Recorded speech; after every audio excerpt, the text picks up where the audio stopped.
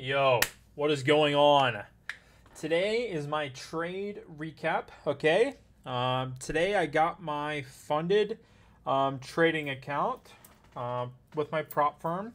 So what that means is essentially whatever profit that I make on this account, I get to cash out, okay? So I had a trade today. I just want to show you guys real quick. So we had a liquidity sweep around 8:55 is when we took out these relative highs over here. Okay, we took out some highs over here, and then about this point is when I went down to the 1 minute. Okay, now remember with my strategy, right? Stuff can happen before 10 a.m. My trading window is 10 to 11, right? But I'm looking for an entry between 10 and 11, but stuff can happen before. So for instance, we had a liquidity sweep at 8:55. Excuse me. Let's go down to the 1 minute. On the 1 minute time frame, a little aggressive. On the 1 minute time frame, there was this fair value gap right here that came in, broke structure, and then I went for a sell, went short. Okay, on my trading account today, my funded trading account, and I ended up going short at 10:30 and made a little bit of profit. Okay, this first arrow represents that I took off 0.75%, or not 0.75%, sorry, 75% of my lot size at this point here, because my risk-to-reward ratio was 0.75. And what that does is if price goes all the way back up and hits my stop loss, it prevents me from losing any money at all. I would still gain money after closing out 75% of my position right here. Price kept coming down to about this point here, and I took off 0.50 of my lot size. And then over here, I ended up closing out before this big retracement. I had two big mistakes today, and not in the fact that I lost money, but there was a fuck ton of money out on the table that I could have grabbed.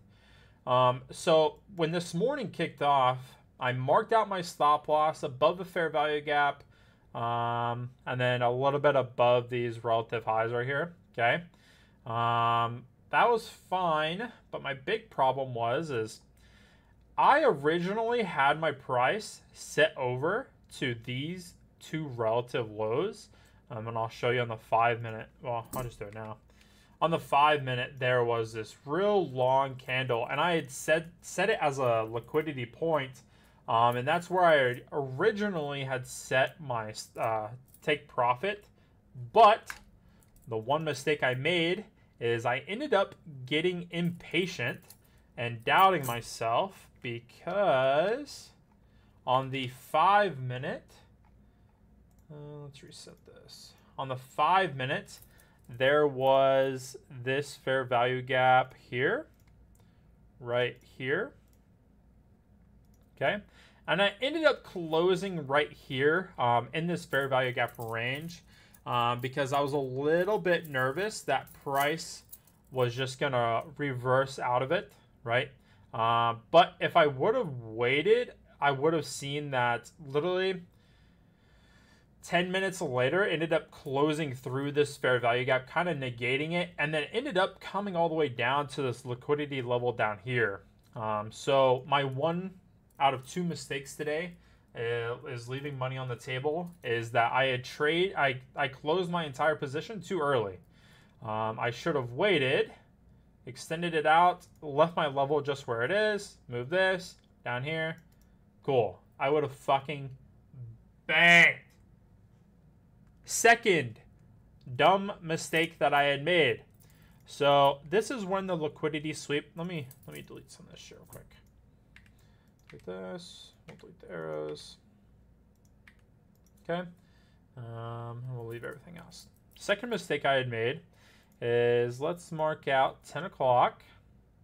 So this is when I start trading, is 10 to 11. Okay. On the 5-minute time frame, we had a break on this first one. Let's go down to the 1 minute. Okay. I traded off of this fair value gap right here. Price came up and reversed out, right? But I fucking missed it, but it's okay. It's because as I was looking, right, I was waiting for fair value gaps to come down, right? Here's a fair value gap right here, but we closed all the way through it. So I negated it. I don't really like that. Okay. Excuse me. This fair value gap is the one that I ended up taking. But if I would have just looked a little bit more left, right? Let's see. This fair value gap's negated. No fair value gap here. Very small fair value gap that got closed out. Okay. What is this? Wow. Here's a fair value gap that I didn't see this morning. Okay. If I would have seen this fair value gap this morning, right? Price came into that range, but it never closed out, and it was on the same side that I'm looking to sell, and we had a break of structure right here. I could have easily moved this to about there. I would probably, so this would be my most recent high for like a liquidity level. I wouldn't go right on that.